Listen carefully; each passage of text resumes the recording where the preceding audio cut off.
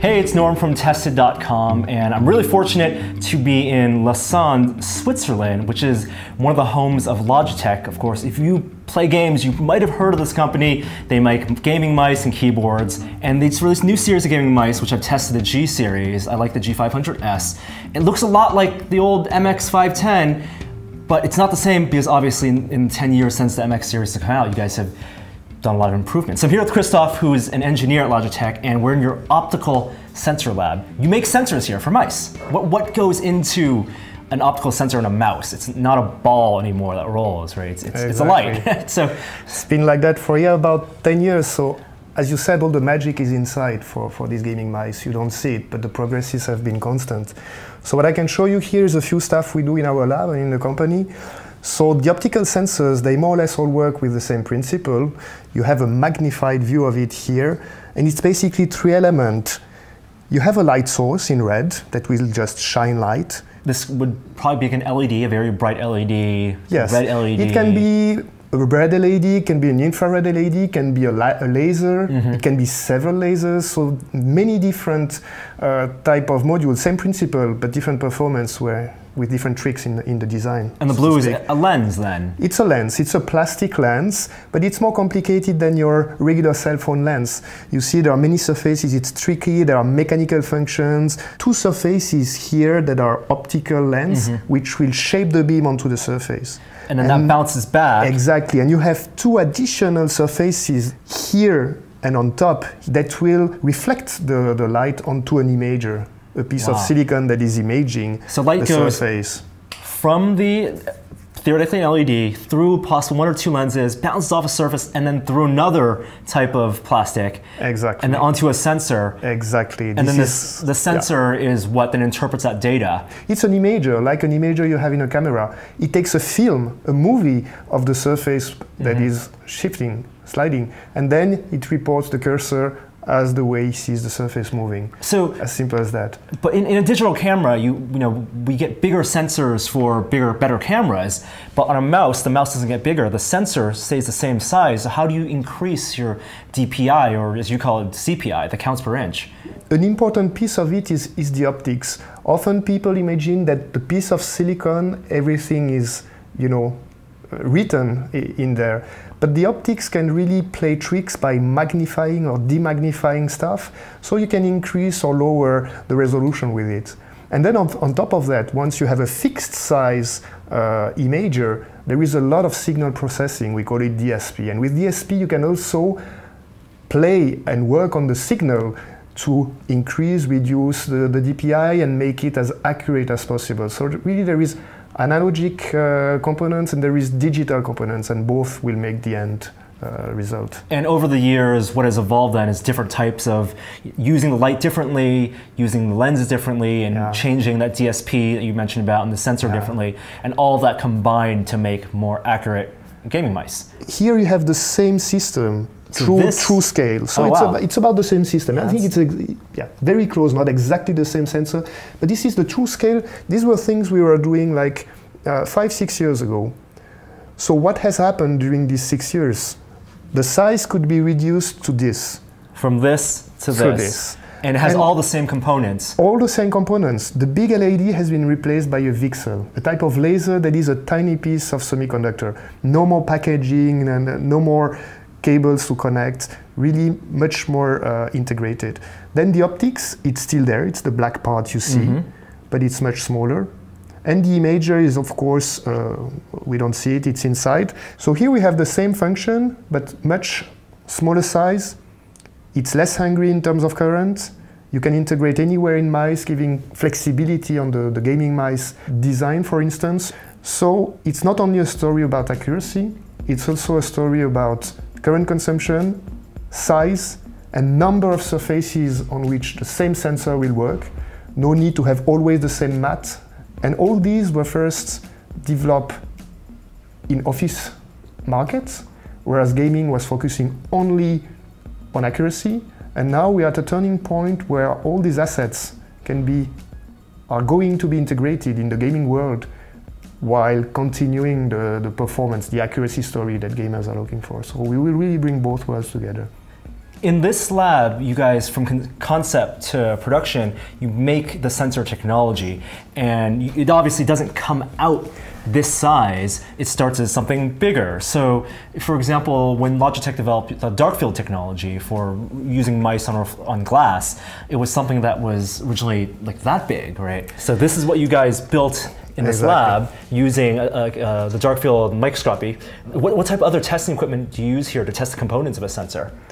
So all the different functions that you have seen, we have setups that are custom made that allow to measure them.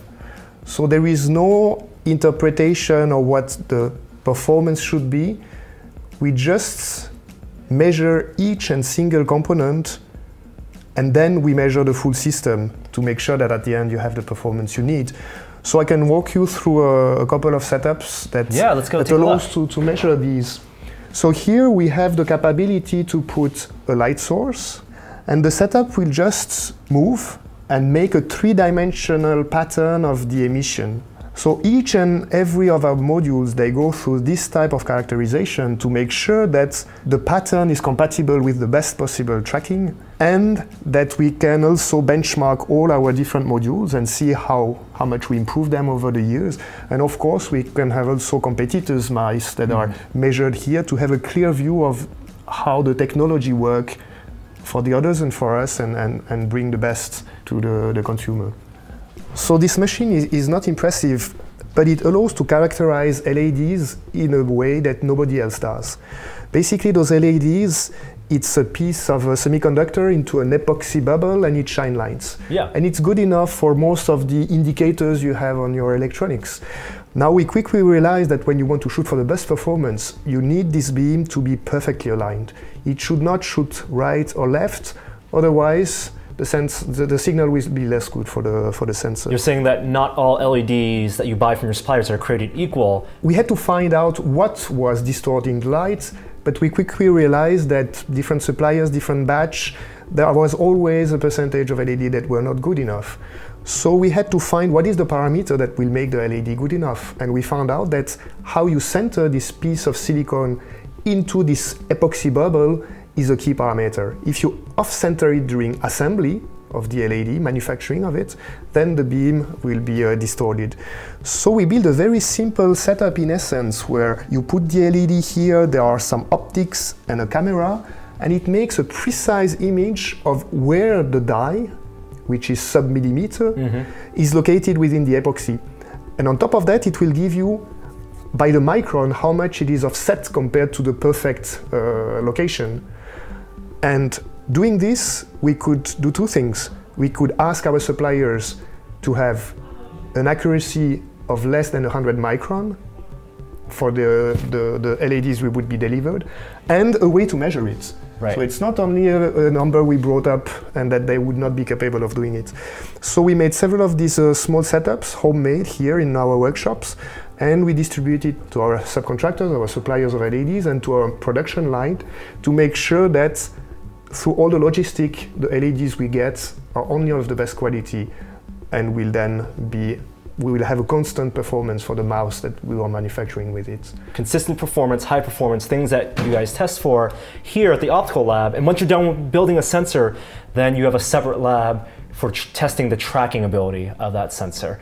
Exactly. Great. Well, thank you, Christophe, so much for giving us a sense of how an optical mouse works. And let's move over to that tracking lab I just mentioned and see how those mice are then tested.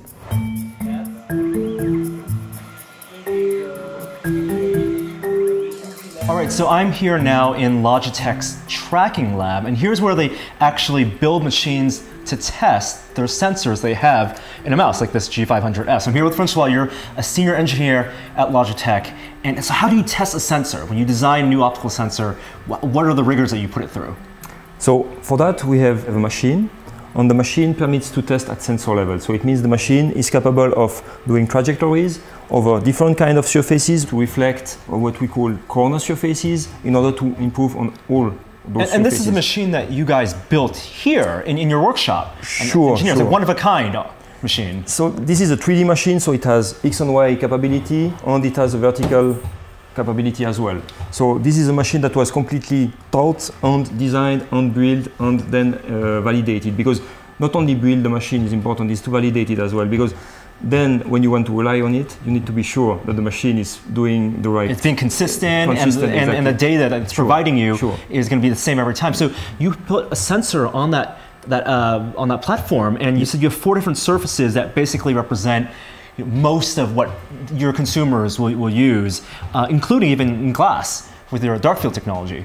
For glass, we developed something very special. We build level of dirtiness in glass, because if you take glass, when it's very clean, it's very difficult to track on it. We create level of dirtiness of glass in order to represent what is a clean glass in the field and what is a dirt glass in the field, and which is the level we want to match.